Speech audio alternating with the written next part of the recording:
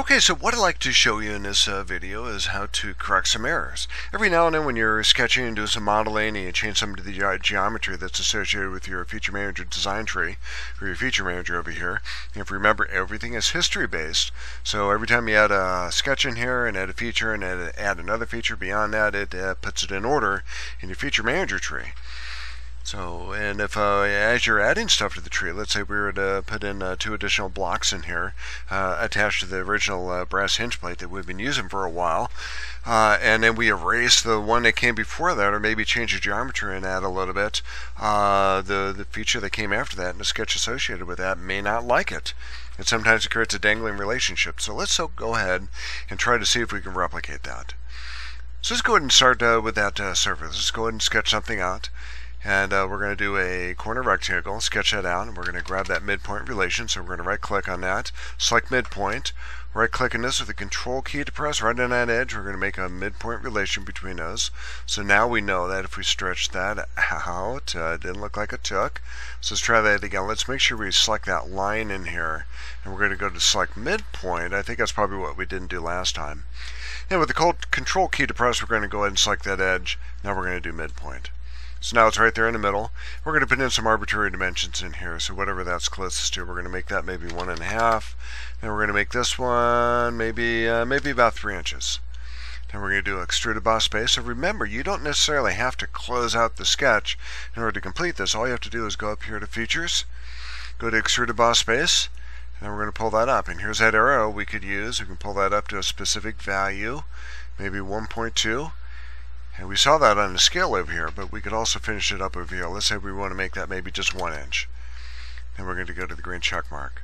So now we're going to do something a little bit different. We're going to go ahead and sketch on that. It's similar, but it's also different. We can go ahead and pick up that midpoint relationship too, by the way, as a starting point for another feature. So we're going to go ahead and pick up maybe something like that. And over here, we're going to do a coincident relationship. And we're going to put some dimensions on this. So we're going to make this one maybe, it says it's already driven. So let's look at, see what we're doing here. If we look at our sketch over here, we have a blue line and 3 black lines. That blue line means that we can, I'm going to go ahead and escape a couple times to get out of that. We have the ability to move that line around, and we needed to put a dimension on. But these lines over here, these black lines, are fully defined because of that midpoint relationship, and then the coincident relationship over here, as well as the vertical relation and the horizontal relationship too. So instead of putting a dimension on this, we're going to put a dimension on this, and that'll lock it into place. So we're going to make that about 1 inch. And this too, we're going to go ahead and make an extrude feature, and we're going to make that maybe 1/2 inch.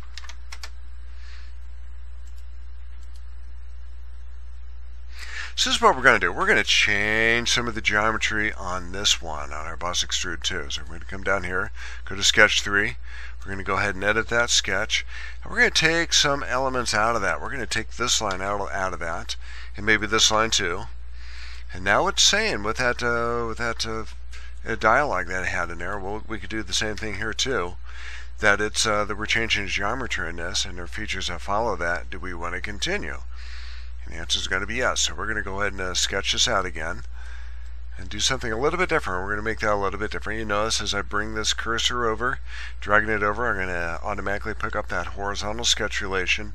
Then when we get to a point up here, you'll notice that we have a dashed line. That's suggesting if we drop it there, we can, the line is going to be temporarily lined up with that point down here.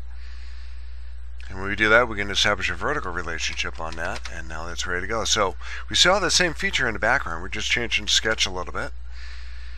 And now we're going to put a dimension on this, make that maybe 2 inches, and then we're going to rebuild it.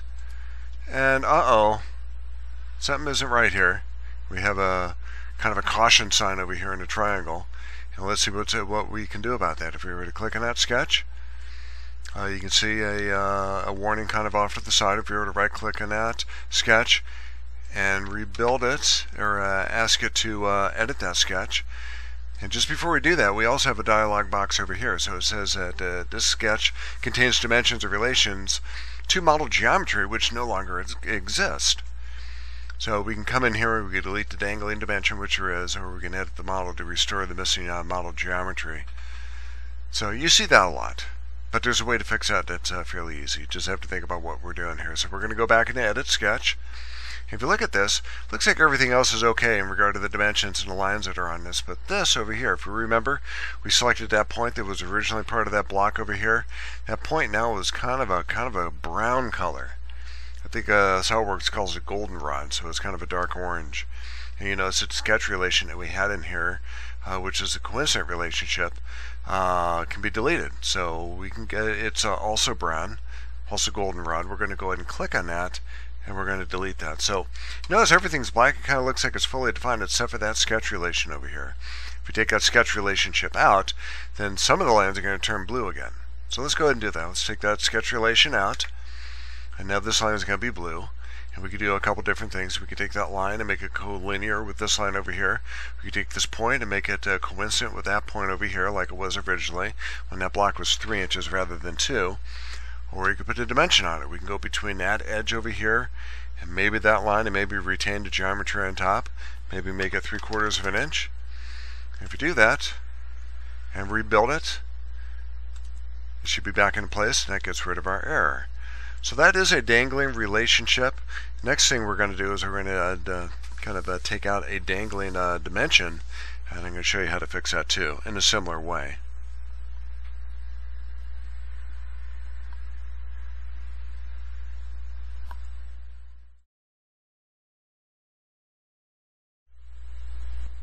Okay, let's talk a little bit more about dangling relationships here. So we have 3 features. We have our base feature here. We have our Extrude 2, which is that block that's coming up, and then our box Extrude 3, which is this one on top of that. What we're going to do is we're going to take that box 2, that Extrude 2 that we have in here, we're going to change that a bit. So we want to go ahead and edit the sketch. One thing I like to do about a lot of these videos is kind of show you some tips and tricks along the way that you may not see otherwise. So when I kind of go in these little digressions here off the topic, it's kind of repeats a lot of things that we talk about in class, maybe in some other videos, but you get a pretty good feel of how some of these models come together. I'm not just going to show you one way of doing it. I'm going to show you a couple different ways of doing it and let you decide ultimately what works best for you in the situation you might be in. So we're going to go to our boss Extrude 2, and we can do this one of 2 ways. We can open that up and go to the sketch and edit it. We can right click on the boss Extrude feature and edit the sketch that way. We can go over here to the modeling area and pick a surface that's specific to that feature, and right click over there and edit the sketch too. So here's something. It's called the selection box. And if you were to take your cursor and select everything, once you plant the cursor down and pull a box, that blue box, everything that's inside that box is going to get selected. So we're going to select just this line. So if I drop that box in here, everything that's inside that box gets selected. But if I go from the right to the left, everything inside that box that gets selected, plus those things that cross the box. So look at this line down here. That's going to be selected. But because that line, or a line, is going to be crossing that line over here and this line over here, those are going to get selected too. So you notice we have 3 lines selected. Just a quick side. Selection box, left to the right, select some things. Everything inside that box gets selected. From the right to the left, everything that crosses that box and inside that box gets selected. Okay, so basically we're just going to select everything and delete it.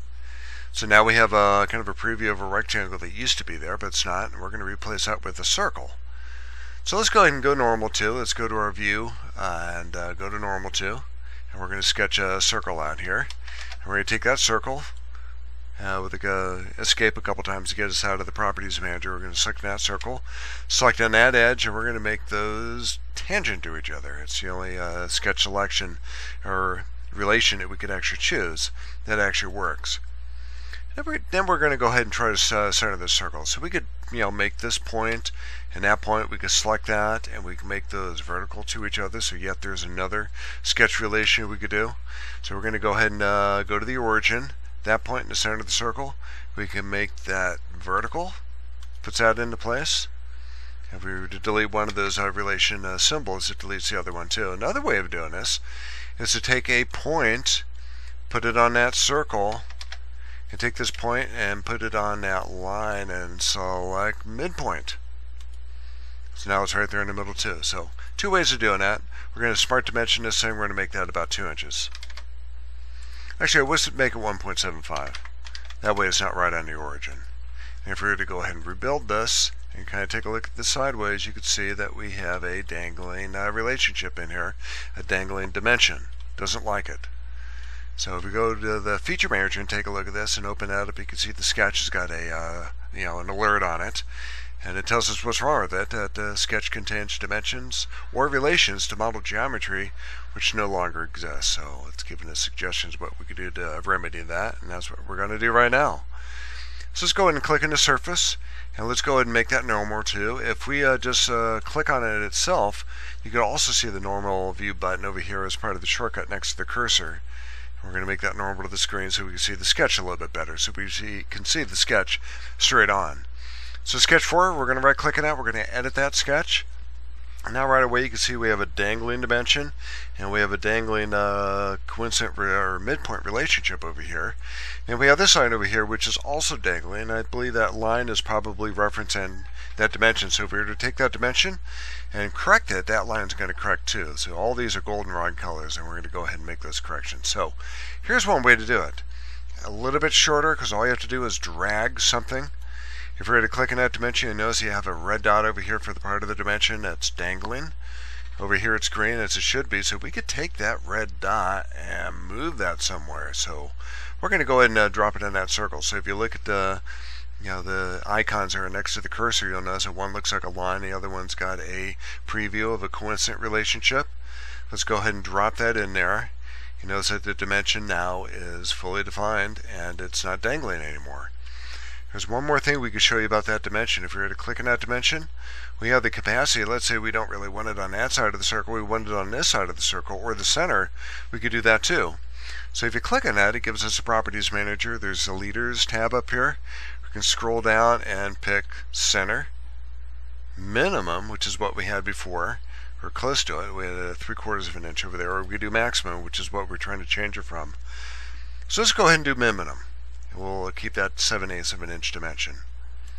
So just click in the modeling area and that takes care of that. So that goldenrod line over here on the right hand side, that gets corrected when that dimension got corrected. So last thing over here is a midpoint relationship that we had in that rectangle over here. So what we could do is we can click on that point over here, and again we got that red dot. We can take that and really establish it. Now it's going to try to continue to maintain that midpoint relationship. So if we drag that over here, bang, midpoint over here. May not be exactly what we want. In fact, I think we'd probably prefer to have that down here, but it does maintain that midpoint relationship. And if we want to get rid of that, we can just click on it and delete it, and maybe bring that back down here. So if we're to take that point and maybe park it on that line over here, we can establish a coincident relationship and define this blue portion of that rectangle in the manner that we see fit. We could put a dimension on it. We can establish a relationship with the middle of the circle, perhaps. Not going to let us do that. Or we can establish a relationship perhaps with the circle itself, or the edge of that feature that is created from that circle, and maybe make that tangent or coincident, and that could work too. So again, that point, edge of that circle, let's try to make it coincident, and there it is. So now it's coincident on it. It's not going to let us do tangent. Tangent will allow us to do a line between a line and a circle, but not a point, because you can't make a tangent relationship between a point and that circle. But coincident works, fully defined, and now if we rebuild the model, all of our errors have disappeared. So those are the dangling relationships and how you can get rid of them. Typically it's dangling sketch relations or a dangling dimension, and that's how you can fix them.